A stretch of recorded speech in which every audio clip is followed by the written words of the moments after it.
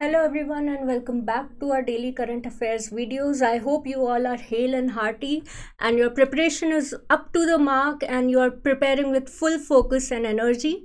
Alright, so to enhance your preparation, to add more credibility to your preparation and channel your hard work in the right direction, please have a look at the 60-day crash course for the RBI Grade B exams launched at our website.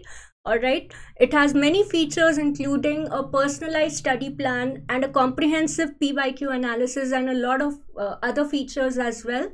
Alright, you can also download our app for regular exam updates and daily quiz. Very easy and at hand access to our videos, right? So the link to both our crash course and our app is down in the description box below. Do check it out once. Okay guys, so let's just start with today's current affairs lectures. All right, so we have first question over here. We have, how much is the expected merchandise trade deficit in the financial year 2022? All right, so answer this very quickly. It is a very interesting topic for today. All right, because it is a major achievement for the Indian economy. It is a blockbuster achievement for the Indian economy. All right, so answer this question correctly and quickly. So the correct answer over here is $188.2 billion, right? $188.2 billion is the expected merchandise trade deficit for financial year 2022. All right, so by trade deficit, what do you mean by trade deficit? Very simple and a plain explanation. If the merchandise imports are over and above the merchandise exports, a country faces trade deficit. And if merchandise exports are more than merchandise imports, then there is a situation of trade surplus. All right, so despite this trade deficit, why is the situation a blockbuster performance for the Indian economy? Let's have a look. So very important fact over here is that $400 billion of merchandise exports have been recorded for financial year 2022. Alright, so if you look at this chart, we have $303.5 billion of merchandise exports hovering around this time period. Alright, the merchandise exports have been around $300 billion only. All right, but Indian economy aims to achieve an export-led growth. All right, export-led growth is very crucial for our economy, and despite the COVID crisis, despite the Russian-Ukraine crisis, the Indian economy recorded a $400 billion merchandise exports, which is very important and crucial. So let's just have a look at the top performing export categories. All right, so first we have our engineering goods. We have petroleum products. We also chemical and pharmaceutical products have seen a very good performance this year. All right, and gems and jewelry are also very important. Okay, so these are the growth factors, right? And also you should note that it is a serious achievement for not only for Atmanirbhar Bharat but also continuous efforts by the government of India to make international trade more and more hassle free. How? Basic issues that used to delay the trade, that used to delay custom clearances and all those things have been done away with, because Ministry of Finance came in collaboration with National Informatics sector and launched many platforms, and one of which trade facilitating and business promoting platform is ICE Dash. All right, I encourage you all to look up ICE Dash, learn about its features.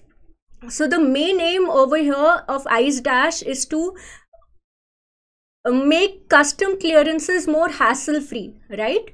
Make custom clearances more hassle free. All right, so ICE Dash is a very important scheme when it comes to export promotion, right? Also, we have a high rate of engagement with the exporters and export promoting committees, because of which there is a sudden boost in exports. All right, and also initiatives like local go global, right? Which was one of the most important taglines of what Atmanirbhar Bharat program. Okay. So this is just to give you an overview. It is approximately $400.8 billion of exports. Now it is a very, very logical question that I am asking, that our trade deficit is, we just read, our trade deficit is $189 billion, right? This is our trade deficit. Our merchandise exports recorded $400.8 billion. All right. So please mention it down in the comments below. What should be our merchandise imports, right? Recorded merchandise imports. It's obviously a very, very obvious answer, but on my part, I just need to check conceptual clarity from your side. All right. Moving on to the next question, we have, which country has India signed a letter of agreement for, with which country has India signed a letter of arrangement for education qualification recognition? All right, so answer this very, very quickly. One event that we have been discussing about in our previous current affairs videos as well, and it has also been in news now, right? So we have India has signed a letter of arrangement for EQR, that is Education Qualification Recognition, with Australia, right? So obviously you all can guess now that it is because of India-Australia Virtual Summit, right? Virtual Summit, इसका ये second edition है 2022 का. इसका first edition कब हुआ था? The first edition was held in the year 2020. All right. Many other cooperations. What we studied in the last video was the critical mineral supply chain cooperation worth of millions of dollars of supply chain was ensured in the field of critical minerals, okay, between the Khanij Bidesh India Limited and Australia's critical mineral organization. All right, so this is an MOU between Prasar Bharati, which is a statutory autonomous body under the Ministry of Information and Broadcasting, all right, and Special Broadcasting Service of Australia, right? So what will basically it will do, right, as the name suggests, educational qualification recognition, right? So whatever, suppose there is a student over here in India who is a CA, all right, and there is a job opportunity for a CA in Australia, all right? So what basically this enables is that his professional degree or whatever degree or skill that a person has, it will be officially recognized as valid in Australia. So what will it enable? It will enable people-to-people exchange. It will enable more job opportunities to students and both working professionals, all right? So it is very, very important in that aspect. And given the the large amount of Indian diaspora in Australia, we also have migration and mobility partnership agreement that enables a smoother mobility between students and professionals, right? The inter-country travel. All right, so we all know that India and Australia have very important historic ties. They both have a common legacy of shared British rule. They both were a part of Commonwealth nation. They both fought for the independence, all right? Now at present, India is the 5th largest trade partner of Australia, all right? So this is very, very important. Another important fact is 29 artifacts, including Chola bronze statues, Jain sculptures and paintings, have been repatriated to India by Australia, right? So this process where ancient artifacts are returned to the home country because they were illegally smuggled or stolen, this process is known as what? It is known as cultural repatriation, all right? A similar cultural repatriation occurred in the year 2016, where the US returned hundreds of $millions worth of Indian artifacts back to India. So obviously, when Indian artifacts are being returned back to India, who will be the recipient agency? You guys can guess. Obviously, I understand that it would be Archaeological Survey of India will receive the ancient artifacts, and then the Archaeological Survey of India will hand over the ancient artifacts to the temples of the respective state governments from where these artifacts belong. All right, this is a very important news. Keep it in mind. These are 29 artifacts. All right, so Center for Australia India Relations is to be established in Australia, of course, and it will administer Maitri Scholarship. All right, so Australia's foreign minister, uh, Australia's foreign minister has commissioned worth $20.8 million fellowship programs under Maitri Fellowship. All right, these will be made available to Indian scholars for a period of 4 years. All right, and of course, it will enhance our cultural friendship. And India will also participate in Sydney Energy Forum for the year 2022. Also, it is very important to note that Comprehensive Economic Agreement has also been a free trade agreement. It is a free trade agreement between India and Australia. It is also doing rounds. All right. So Australia is, of course, very, very significant to strategically also. It is very important for India with respect to Indo-Pacific Ocean. Also with respect to the supply of critical metals, critical minerals, to counter the over dependence of rare earth minerals and critical minerals on China. All right, because India imports most of these critical minerals from China, be it lithium or other rare earth metals also. All right, so this is a very, very important milestone in India-Australia relationship. Also, you should definitely know that there are many bilateral arrangements between India and Australia. One of which is very important is the 2+2 diplomacy. 2+2 diplomacy involves what? Involves the meeting of the foreign and defense ministers of both the respective nations. All right, so I'll leave it on to you guys to find out with which other countries has India signed a 2+2 bilateral meeting or a 2+2 diplomatic arrangement. All right. So, of course, Australia will also support India in its Gaganyaan program. Other countries that are also supporting India in Gaganyaan program include France and Russia. All right. So, Australia's Future Fund and NIIF also have increased cooperation. All right. So these are some important facts. Next question, we have rooftop solar capacity that will be added in residential areas under rooftop solar program of phase 2, right? How much capacity will be added under residential areas? All right. So let me tell you, the phase 2 program, it aims to add cumulative capacity of 40,000 megawatt. All right, 40,000 megawatts. What? Cumulative capacity. All right. But here the question is asking you about residential areas. All right, here the question is asking about residential areas. Here the correct answer is, can you guess? It is 4,000 megawatts.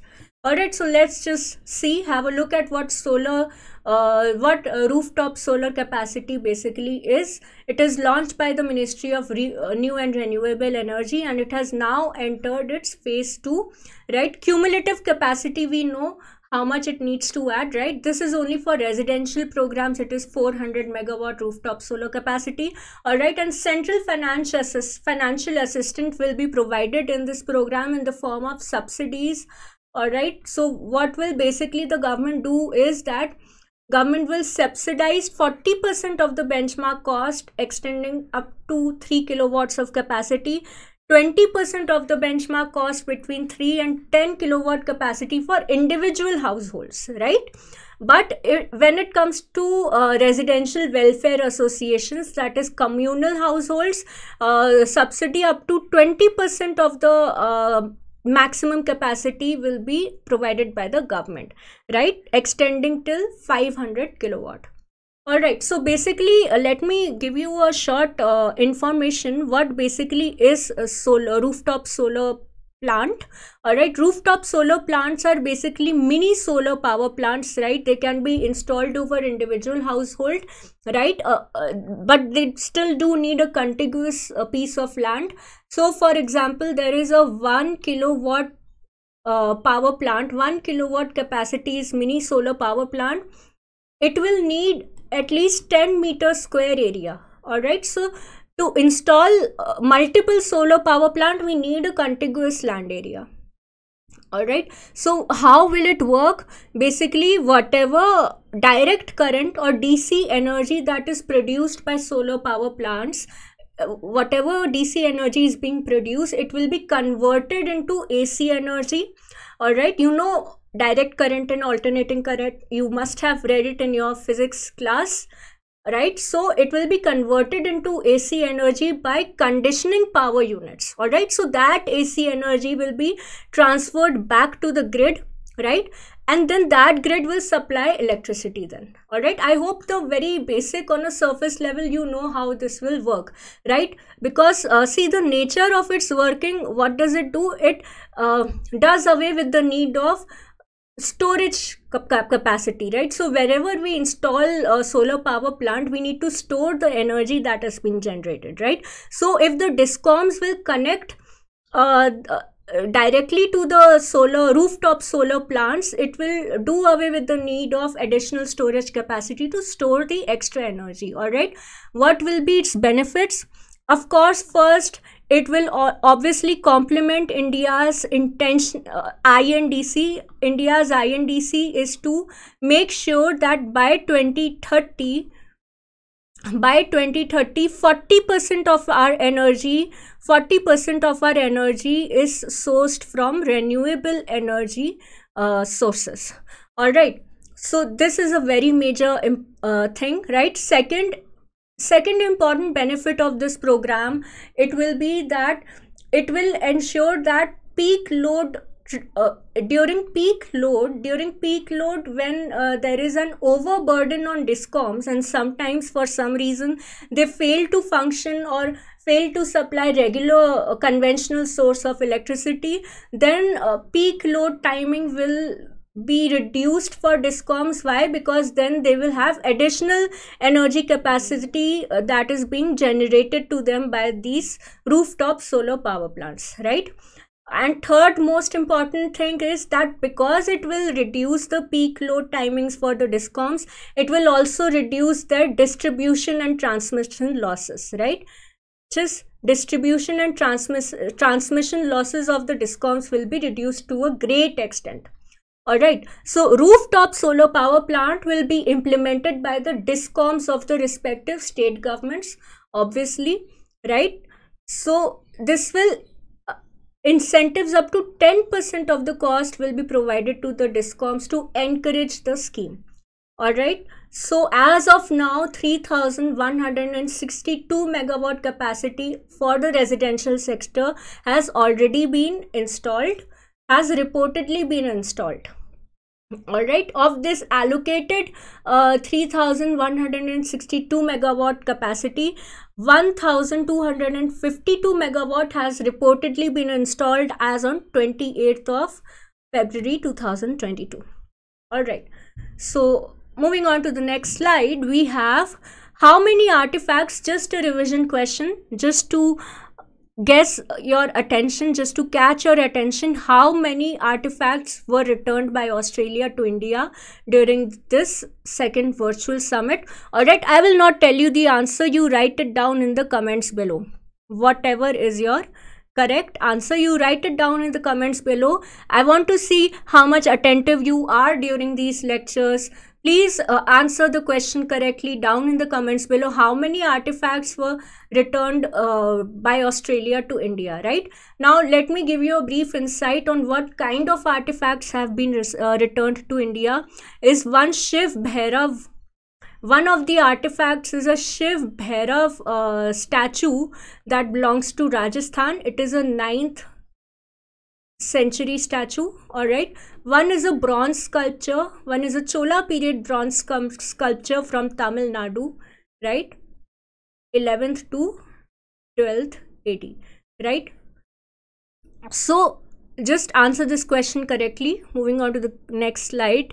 Who is the foreign minister of Greece? All right, recently news, the Greece foreign minister recently visited India to discuss key issues Key bilateral issues surrounding what? Ukrainian crisis.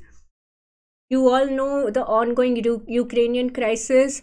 Another important issue that Greece wants to discuss with India is United Nations Convention on the Laws of the Seas, which is the only existing international treaty in the world that classifies maritime waters among the nations. All right, I will tell you about it in a few minutes. Another very important issue is Indo-Pacific region, establishing peace in the Indo-Pacific region and also Eastern Mediterranean region, right? Eastern Mediterranean region. Write down in the comments below who is the Prime Minister of Greece. Greece का prime minister कौन है? जल्दी से comment करके बताइए. Now let's just discuss in brief about United Nations Convention on the Laws of the Seas. So the treaty was signed for the first time in the year of 1982, right? And आप सब इतना जान लो कि जितना भी ocean है हमारे world में, whatever ocean area is there in the world, it categorizes that ocean in 5 types, right? One will be your territorial water, right? Another will be your exclusive economic zone. One will be your high seas or maritime seas, right? These are 3 broad categories, but actually there are 5 categories. I am forgetting the other 2 categories. You should look it up, or I will take it up in the next class or something. All right, but you should know it is a very, very important treaty, and 167 countries have already signed this treaty. All right, it is very important and very crucial for restoring world order. It is very crucial for maintaining the international sovereignty over the waterways. All right, waterways or the maritime routes. Okay, how many skills hub does the center aim to establish across India? Another fact-based one-liner question. Skills Hub India is a very comprehensive program in which various schools, existing schools, will collaborate with the Skills India mission. All right, and high technology skills will be provided to the students. So how many such skills hub will be established across India? We have the correct answer here is 5,000 skills hub will be established in India. All right, so 5,000 of these 5,000 skills hub, where will these be established? Existing education infrastructure, that is schools and colleges that are already there, and also infrastructure that is related to Skills India mission that is already existing, they will collaborate. All right, and these skills hub center will be established. All right, so many states have already implemented Skills Hub India. All right, so Union Minister of Skill Development and Enterprise, he is Mr. Dharmendra Pradhan ji. All right, okay, moving on to the next slide. We have how much stake does SBI own in ONDC, right? Open Network for Digital Commerce. How much stake does SBI own? SBI has recently acquired an equity of 7.84%, right, of an open source e-commerce for rupees 10 crores, worth rupees 10 crores. But SBI is only the second public sector bank that has acquired the stake. The first public sector bank that invested in ONDC as a promoter was Punjab National Bank, acquiring a stake of 9.5%.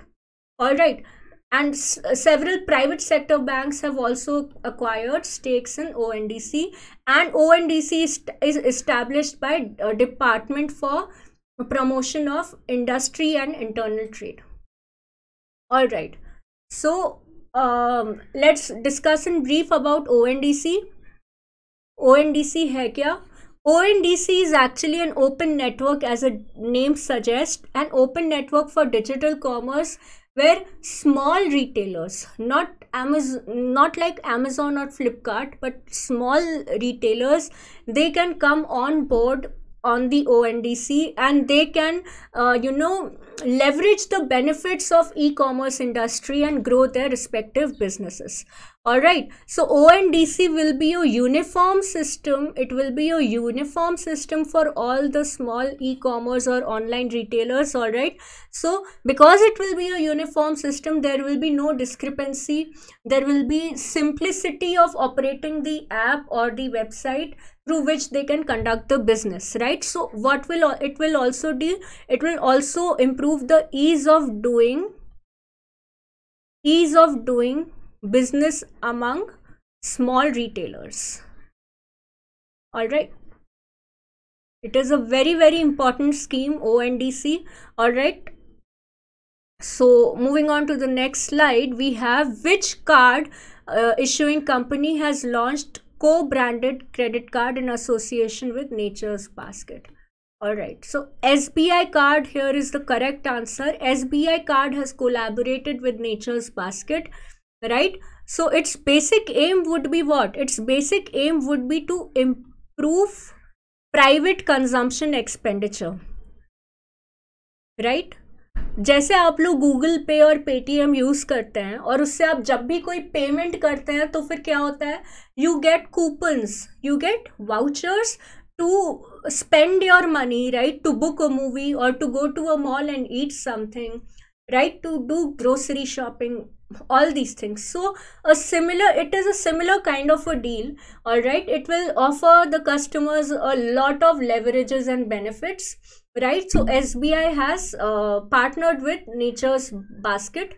All right, so what will it do? What do these things do? ये क्या करता है? ये consumption expenditure को boost करता है, right?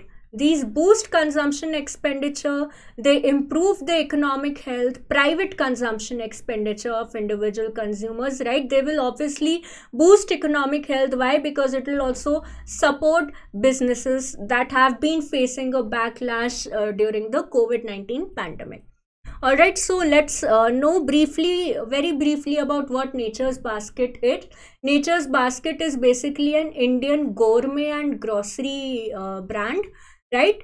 This gourmet and grocery brand, it is headquartered in Mumbai, all right, and it was recently acquired by Spencer's Retail agency. Spencer's Retailers recently acquired Nature's Basket in the year. Spencer's Retailers acquired Nature's Basket in the year 2019. Okay.